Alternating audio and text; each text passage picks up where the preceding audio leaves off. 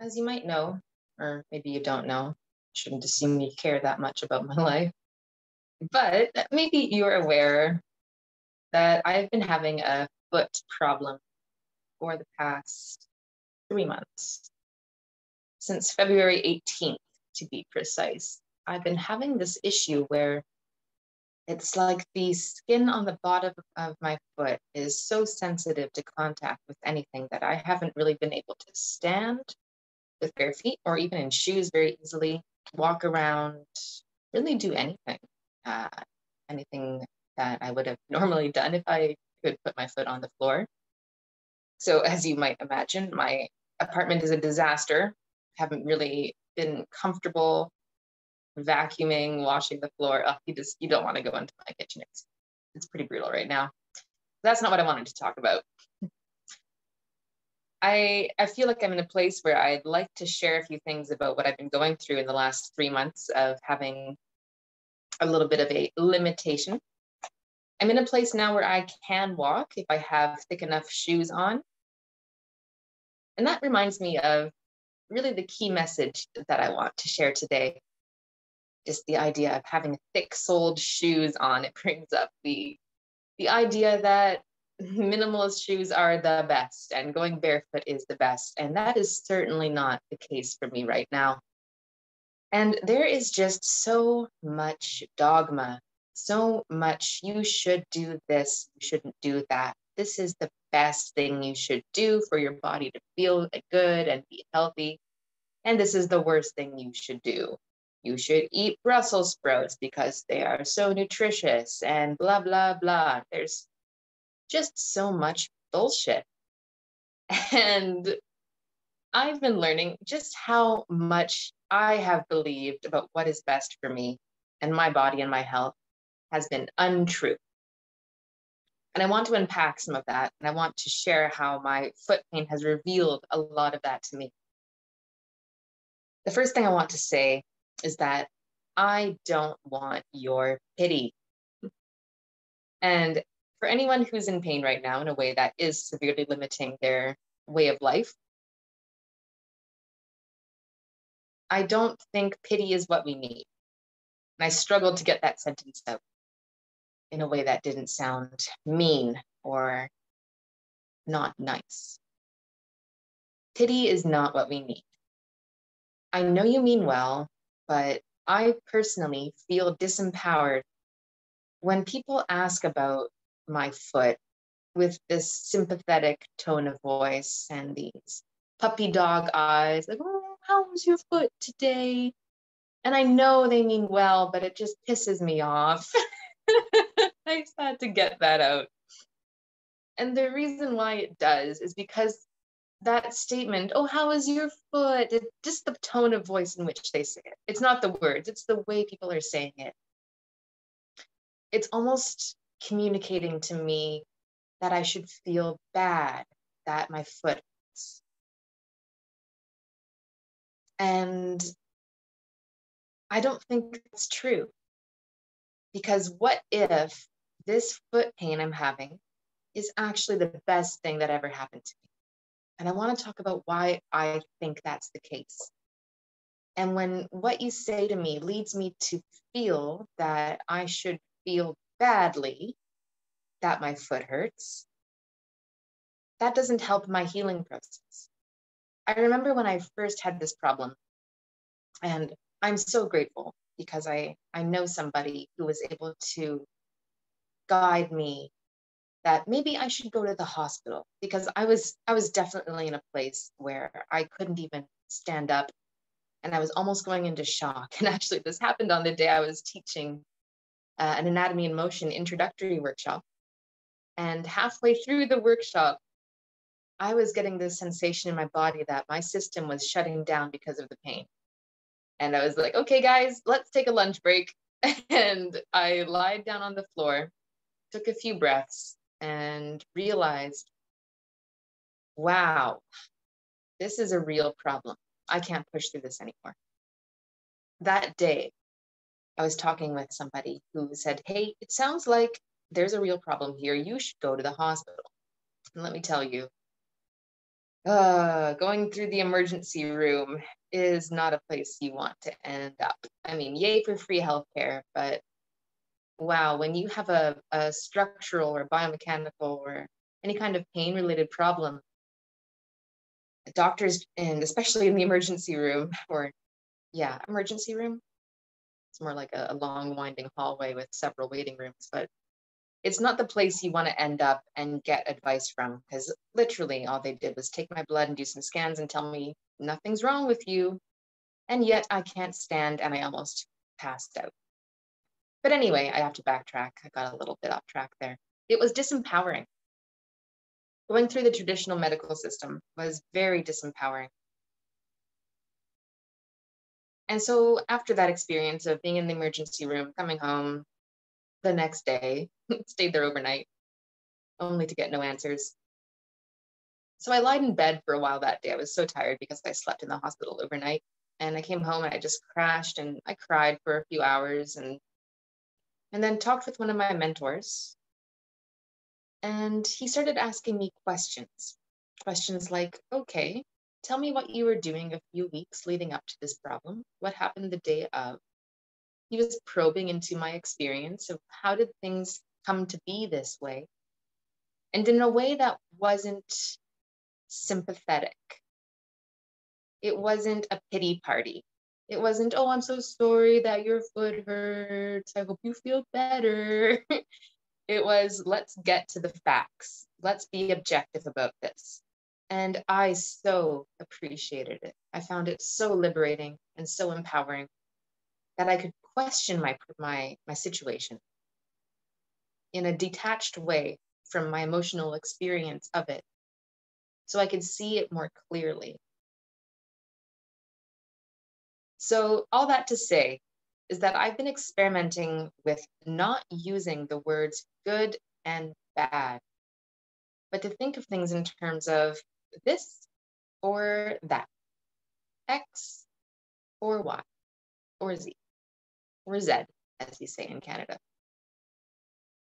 And yes, I think it was necessary to have someone feel so sympathetic towards me that he directed me to go to the hospital, because what if it was something that was really serious? What if it was a blood vessel that had been restricted and I was in some kind of serious danger? Or what if it was some kind of systemic inflammation that I would have wanted to have my blood work done for? It was definitely useful in that moment to feel a sense of urgency, an emotional way, that I needed to go get myself checked out. But then once that was done, it was very important for me to look at my facts. So what I'd like to share a little bit more about today is how my foot situation actually has revealed a lot of what I think are useful and important things about this process and what needs to change and what needs to be looked at in order for this to actually heal. And interestingly, none of it is to do with my foot. Let's unpack that. If I start from the beginning, maybe I should share a little bit about what exactly happened. People have been asking, did you have an injury? Like, what happened to your foot? I didn't injure it. Literally, I was standing. I was standing in a craniosacral therapy course, an up-ledger course. Awesome. And in the course, there's lots of standing around and watching demonstrations of treatments. So I was standing there and I was, it's so funny because I can remember feeling this particular moment where I was like, oh, it feels so nice to be standing so evenly on my feet. All these years of having a dedicated movement practice to restoring balance in my body has been paying off. This feels awesome. And then I noticed over the course of day 2, I started to get this throbbing, painful sensation in my right medial heel. And I've had that before, but it always went away and I never thought anything of it. But this time it didn't go away. It kept getting worse and worse and worse. And what did I do? I didn't listen. I kept working out. If I'm being honest, there was this voice in my head that was saying, there's no way you're stopping. There's no way you're resting. You have to keep doing exercise, because what if you stop exercising? Oh my God, if you stop exercising, you are going to get out of shape. You're probably going to gain weight. People are going to look at you and think, oh my God, she's gaining weight. And then what are you going to do?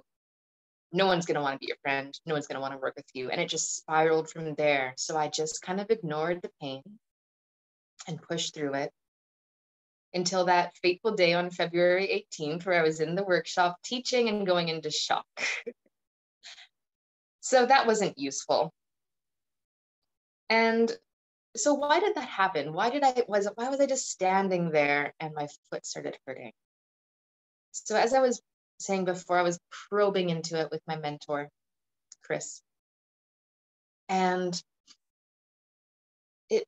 it made me think back to when I was 14 and I first started having pain in my body. The first thing that ever started hurting was my right hip.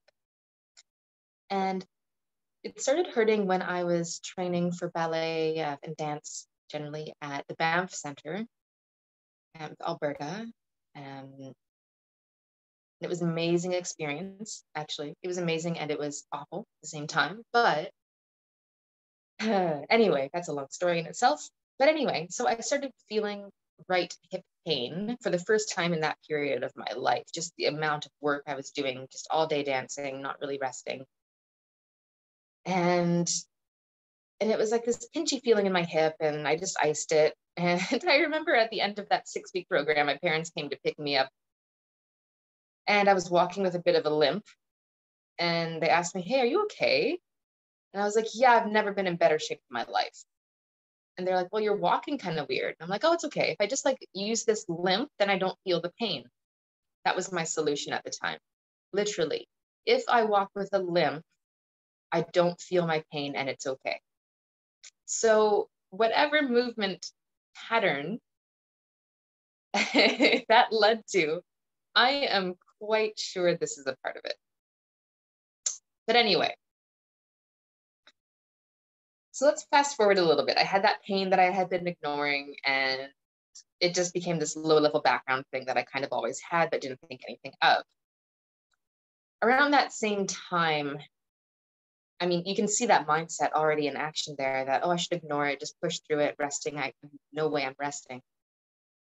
I don't talk about this often or in detail, but around that same time as well, I was dealing with an eating disorder. And part of the eating disorder mentality is using exercise. In my case, I was anorexic, and using exercise as a way of burning extra calories to make up for eating is a thing that I very much subscribed to. So again, there's no way I'm resting, because if I rest, I will gain weight. If I gain weight, bad things will happen in my life. No one will love me, etc. And I can say that now, but I had no idea this mechanic was in play at the time.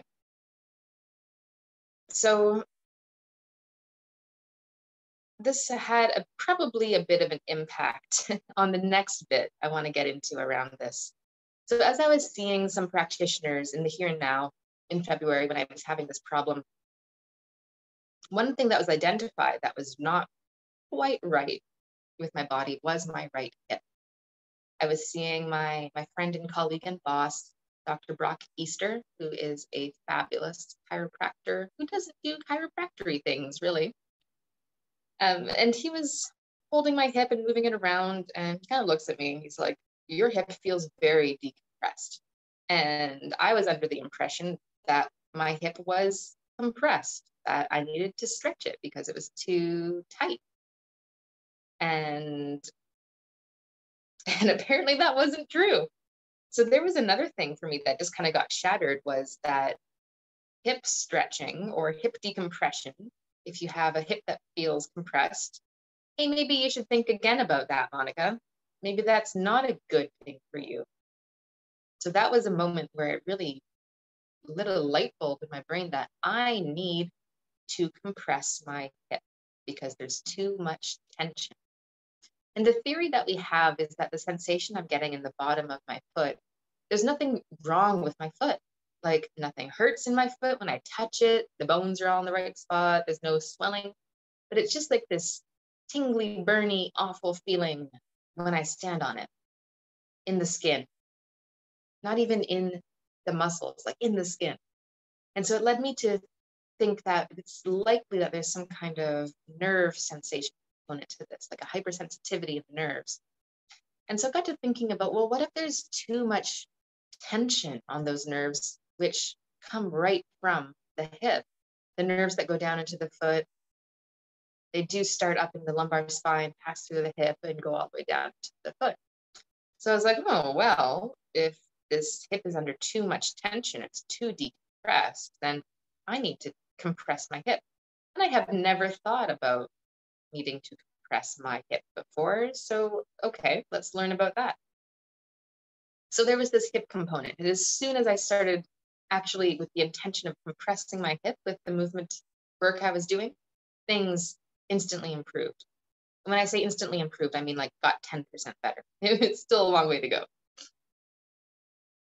So the next thing that I discovered along the way is I was seeing an osteopath. I was seeing two osteopaths, Andy Poulin and another one named Sarah Powell, both colleagues that I work with at the various clinics that I work at. And both of them found like, ooh, Monica, your digestive system, your intestine does not feel of good health. And so let me talk about what happened after I had an eating disorder. Well, after I had one, does it ever go away? Still dealing with it. And in fact, this is part of the process I'm going through now, but not to jump around too much in the story. After I, and perhaps many folks, start to realize that this restrictive cycle of eating isn't really going to work. Like at some point, I need to get calories in my body if I want to live. And I decided that I did want to live. Happy to report. And so I overcompensated with the eating. And I went through cycles of binge eating. And it was extremely painful on my abdomen, just the amount of food I ate without even realizing it. Because it's kind of like you get a bit numb while you're doing it and don't realize until you're done that, oh, this is uncomfortable.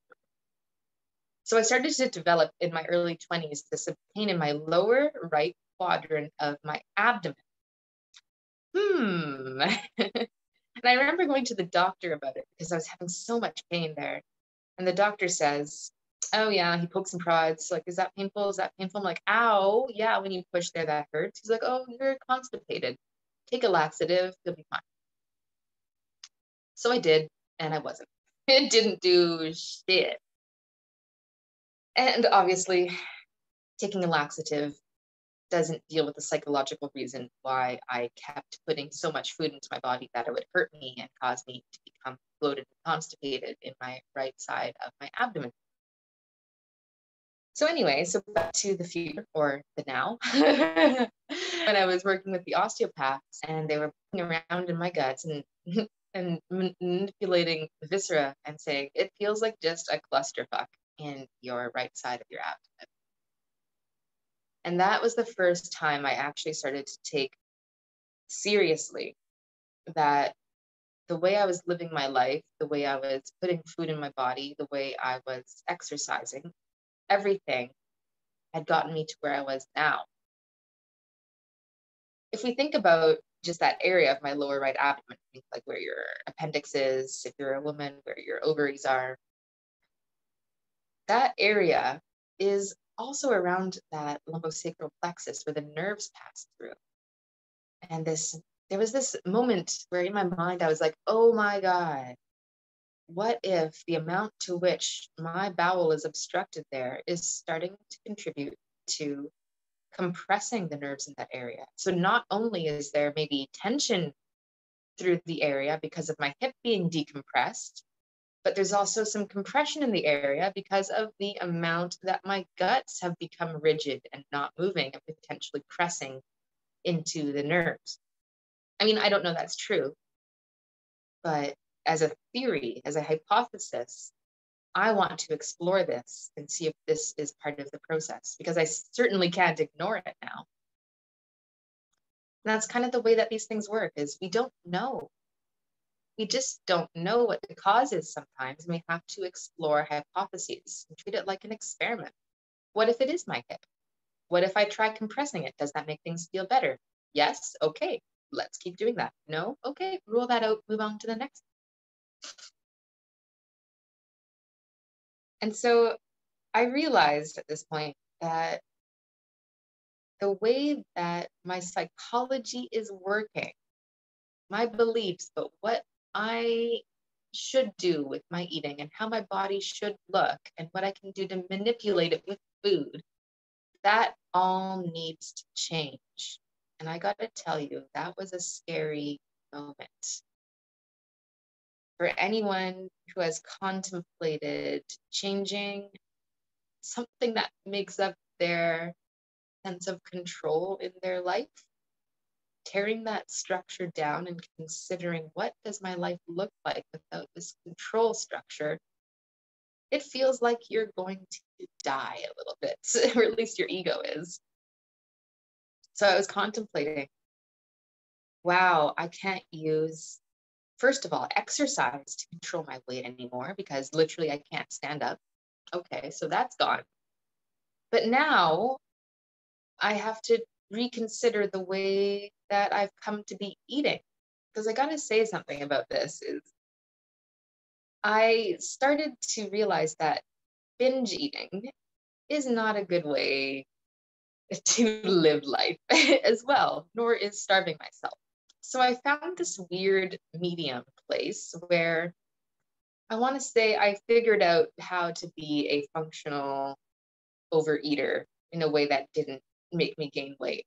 And that's not a healthy thing to figure out. But I figured out that if I just eat a lot of vegetables and get a lot of fiber, then it keeps me fuller, and then I don't really feel my hunger as much. But I don't function well, or my system doesn't tolerate large amounts of fiber very well. I wish it did, but it doesn't. So for many years, I kind of forced myself to eat a lot more fibrous vegetables, like think Brussels sprouts, broccoli, all those cruciferous things. I actually love those, though. That's the thing. Or do I? Did I just train myself to love those? I don't even know anymore.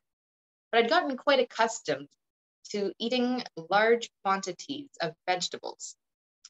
And it got to the point where, like, that was my way of controlling my weight. I can eat a lot of this stuff and get that feeling of that. I guess I got addicted to the feeling of comforting myself with food and numbing myself with food. But that's not working anymore, because now the excessive amount of quote unquote healthy food I'm eating, the vegetables, which are healthy, but not if you're eating them with my intention. So that was starting to build up in my insides and causing a lot of that congestion and rigidity and constipation that I was experiencing, that was contributing to my viscera feeling awful.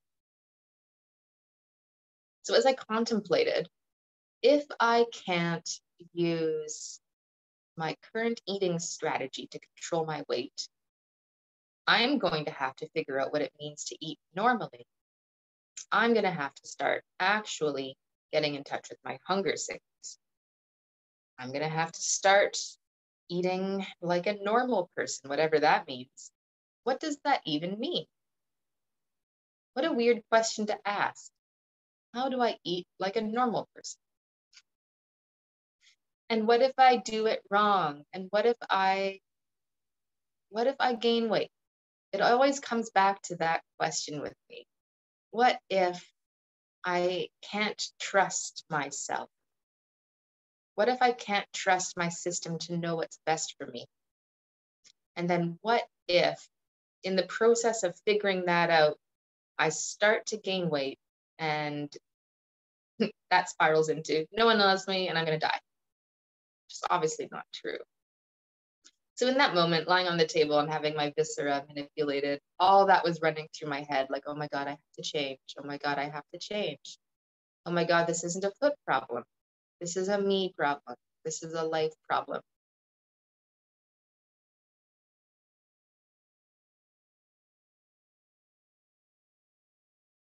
And I was talking with my mentor again, with Chris, and he and I kind of were on the same page that, yo, this is not your foot.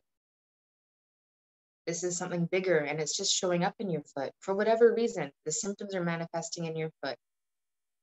And yes, there are some mechanical restrictions, some mechanical barriers.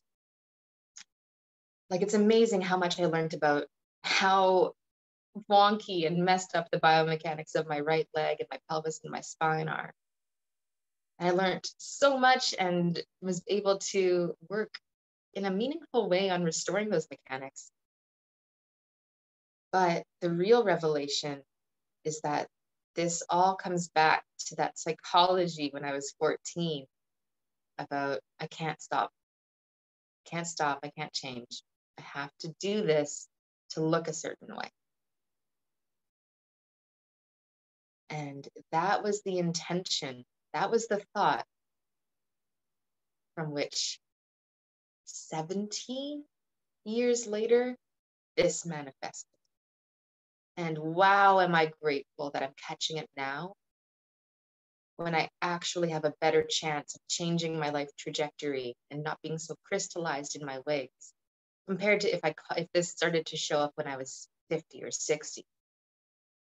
I gotta say, the sooner you can start to work with the pattern that's causing the issue, the easier it is to change it.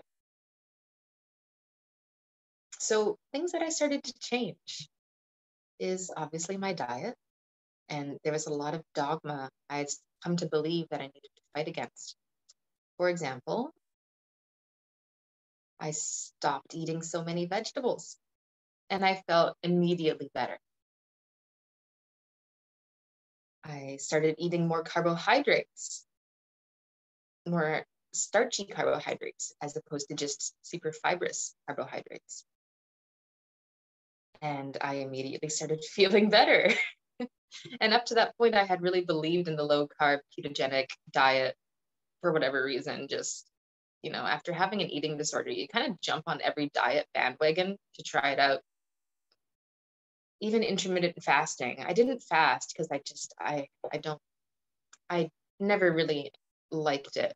I mean, I like eating.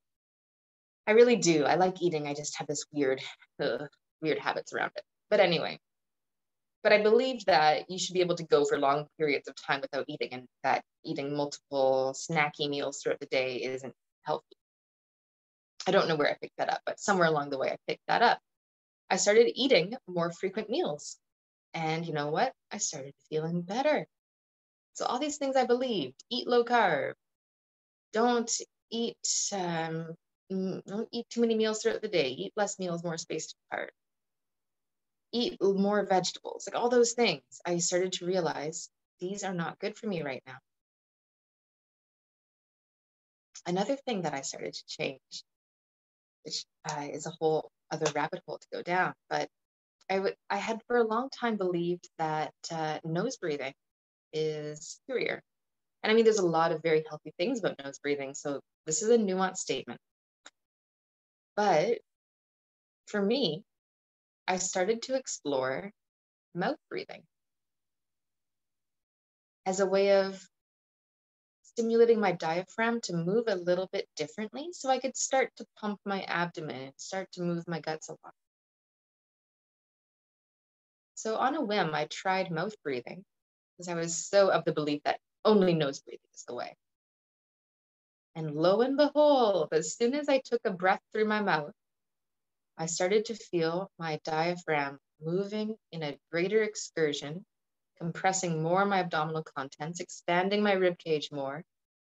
And even when I was doing movements, exploring the biomechanics of my leg and my spine and my pelvis, as I would do them and I would breathe through my mouth, it changed the way the movements felt and put me into better biomechanical positions. I was like, what? So you're telling me that mouth breathing is actually part of this for me as well. And I'm still exploring this. So I've never had trouble. Like, it's a thing right now, and it's a good thing right now that people are becoming more aware of the negative impacts of nose breathing. So I went through that phase too. I'm like, oh, nose breathing is the best. Let's tape our mouths. So I tried taping my mouth at night, and I found it very comforting. Some people, it gives them a tremendous amount of anxiety, not being able to breathe through their mouth. For me, I was like, oh, this is nice. I like it.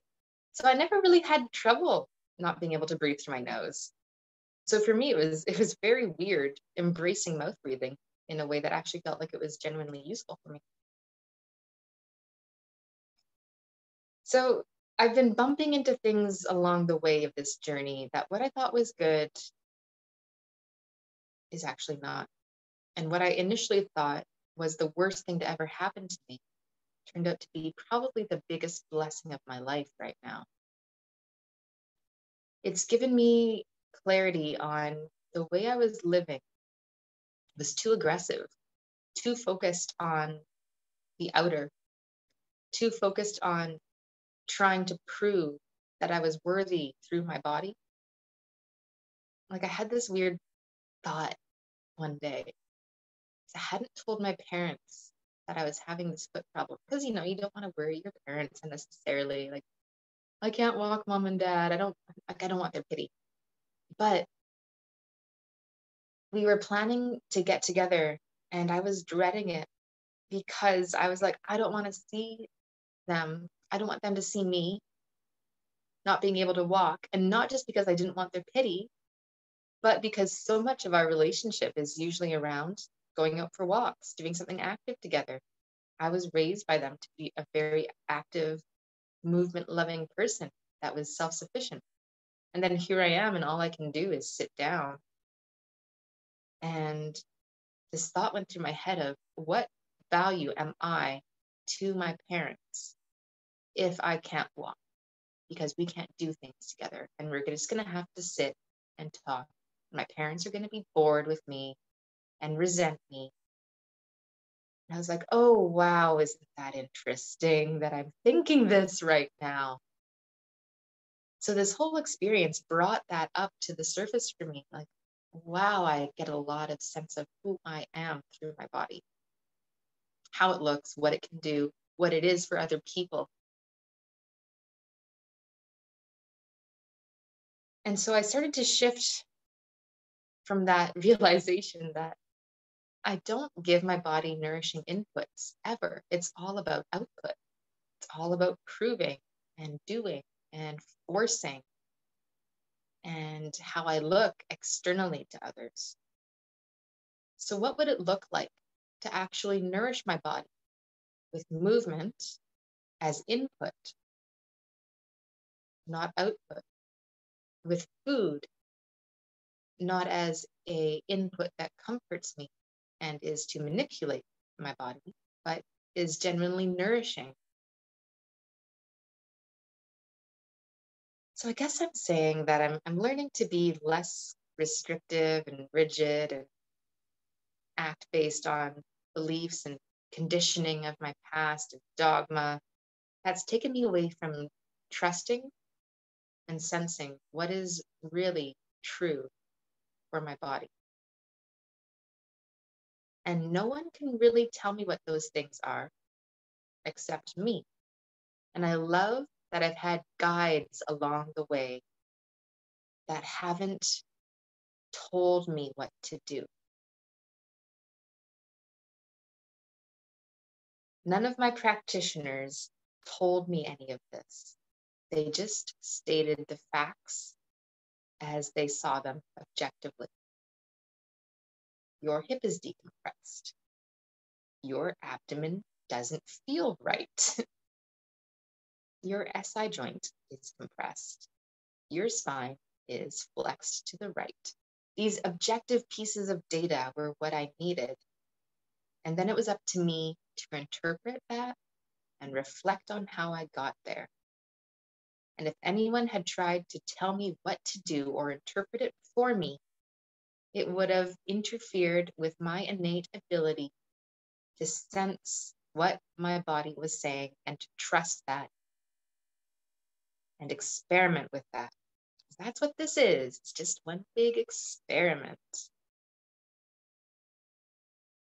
So I'm seeing so much beauty in this process. And I'm so weirdly happy that despite the fact that it sucks not to be able to enjoy being active, that I'm getting clarity. And I'm getting to deal with this now when I'm only in my 30s, as opposed to this manifesting later as potentially some kind of actual disease state internally or become a bigger biomechanical issue. So for anyone who is in the midst of a mysterious, complex pain in the body situation, I think maybe we don't want to rush out of it so quickly. Because what if the pain is the gift? And I mean, as much as when I'm working with people, I want them to get better, and I'd love to be able to help them with their suffering. I think maybe one of the most useful things for them is just to be able to understand how we got here and not be so set on rushing out of it before then.